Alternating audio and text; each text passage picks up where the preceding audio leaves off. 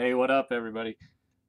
Today I'm back with another fun, exciting beer. Um, I've got in my hands a can of DC Brau on the wings of Armageddon Imperial IPA, 9.2%. Um, After reading the website, I got even more excited because it's made with Falconer's Flight hops, which is one of the hops used in one of my favorite regular IPAs from the Widmer Rotator IPA series, Falconer's IPA. So, with that said, let's pop it open and pour and taste. Ooh, ooh. There's some grapefruit and little light biscuity notes. There we go. First time ever trying this.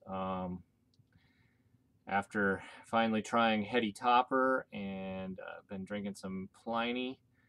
I've heard good things about this beer, although, you know, whether it's the same classification, I don't know. It's a nice, cloudy, orangey with a nice pale off-white head. About a finger there. So, yeah, you definitely get a lot of citrus, and you can tell that there's that it's an imperial, that it's a double IPA, an imperial IPA.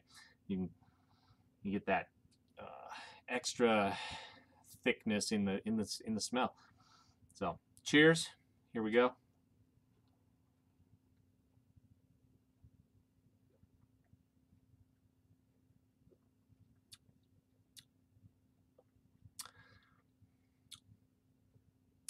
I like what's going on there.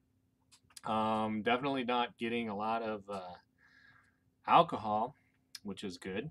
9.2%. Sometimes you get up into those over 9 and you start to get a little alcohol on the feel. But we already got some nice lacing on that glass too. Look at over here. Ooh, I'm digging it. I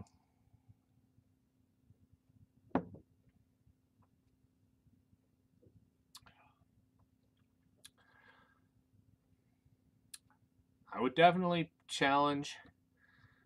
put this challenging Heady Topper in my palate, but again, comparing them, I don't know that I would necessarily always compare them. So anyway, this is definitely an A plus beer, and you know, I'd give it a high 9. It's in a can, which I absolutely love, canned craft beer. Thanks to Chuck for hooking me up with one of these. And man, if you can get it, drink it, enjoy it. This is fabulous. I've got another can. I will save it for a little bit and enjoy it again. So until next time, Craft Beer Central Reviews out.